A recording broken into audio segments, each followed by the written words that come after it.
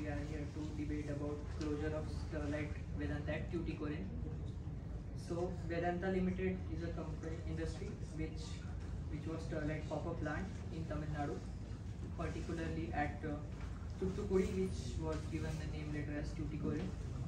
It was closed in May 2018 by TNPBC, Tamil Nadu Pollution Control Board. The protest alleging environmental violations, and it lasted for over 100 days. And the result was the 13 anti-Sterlite protesters were dead, killed, shot by in police firing, and over 100 were critically injured. So this was about the incident that took place in 2018, and a week after the company was shut down. So let's ask Shravani, our environmentalist, who will give her views on the environmental allegations. Hello everyone, my name is Shravani. I am playing the role of environmentalist and I will talk with data. In 2008, the Department of Community Medicine, Trunelveli Medical College, submitted a report covering a population of 80,725 people and compared the health status in villages. They found that the iron content in the groundwater in Tuticorin, the area where the ongoing protests were held, were 17 to 20 times higher than the permissible levels prescribed by the Bureau of Indian Standards for Drinking Water. Chronic exposure to iron through drinking water could result in chronic fatigue, joint pain, and abdominal pain. At 13.9%, respiratory diseases were significantly more prevalent in the areas surrounding the factory than in areas without industry, and this was much higher compared to the state average. The incidence of asthmatic bronchitis is 2.8% more than double the state average of 1.29%. The study also found that there were more people suffering from ENT disorders near the factory. Among the ENT diseases, pharyngitis and sinusitis were very high. Climatic conditions and atmospheric pollution could be the cause of the prevalence of ENT morbidity, the report concluded. General body pain was another widely reported symptom in the area closer to the factory.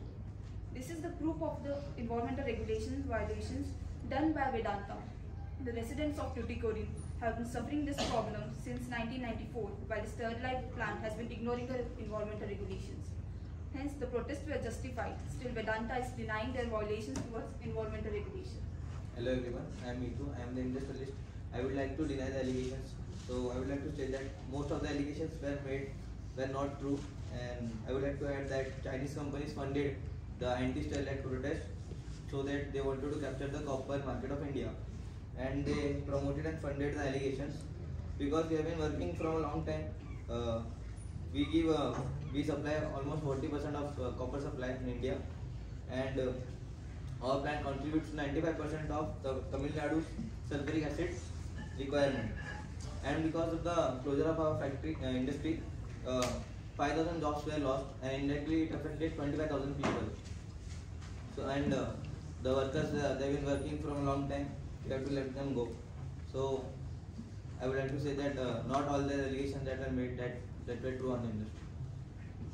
I also speak and I support Shravani because many of the people due to this Sterlite copper plant are suffered and injured due to this. Police were fired the people, so many innocent people were dead. So I oppose. Talking about the same, I would like to first mention the 4 points which I want to discuss with you all. The first one is that was the fire unnecessary. The second one is where all the previous options that could be taken care of were performed or not. The second one is that why 6 of the protesters who were killed were shot from behind, because this was the topic which was controversial, and it was asked that if the riot was carrying the weapons, then why they were shot from behind. The fourth point is why no charge sheet was filed against the police officer. So to address the first point, I would like to mention that on 17th April 2018, right after the 15 to 20 days of the event taking place, the CBI released a report on which was published by Times of India, which said that the CBI accused identified and unidentified persons with dishonest common intentions intentions of committing riots, according to the source who has reviewed the document outlining the charges. The accused knew fully well that they are forming an unlawful assembly and prevented policemen from discharging duty. The comment was made by a CBI in charge, as it was mentioned in the document.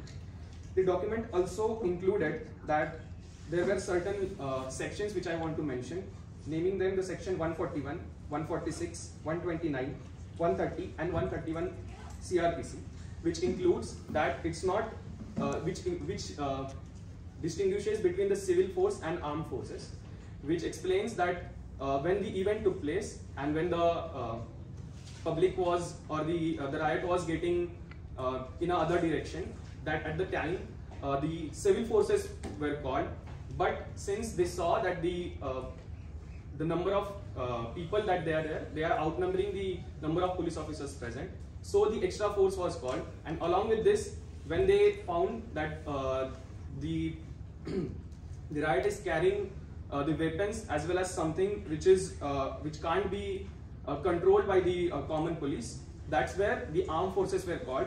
And the Act section 130 and 130 CRPC under the central government mentions the difference between the word civil force as against armed force means the use of force by the police. The use of armed force to disperse unlawful assemblies has been defined under these sections, which includes that if the force is if the force is getting under the situation where they are they don't have the other choice other than firing, then they are supposed to do that. Along with this, I do want to mention that another allegation that was made, that there was no previous warning given by the police officers, but when the civil force was present at the industry, that at the same time the warning was given, but there was no action taken by the riot, and that's why the armed forces were called.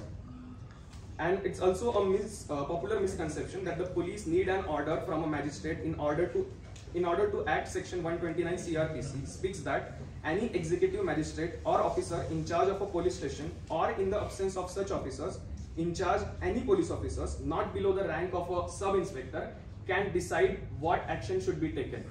And according to all these acts, the action was performed, and so there was no breakage of law that took place in the event.